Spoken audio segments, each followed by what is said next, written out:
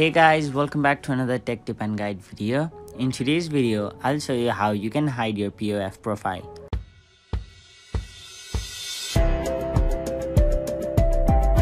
So first of all, open the POF app. And remember one thing, before you can hide your profile, you must be logged into your account. As you can see, I'm already logged in, so I don't need to log in again. And once you're logged in, tap on your profile icon on the top right side of the screen. Then go to manage account and then toggle this option named hide my profile. And there you have it. This is all you have to do to hide your POF profile. So that was it for this video. Hope this video was helpful to you guys, and if it was, please make sure to like this video and subscribe to our channel for more informational and helpful videos like these.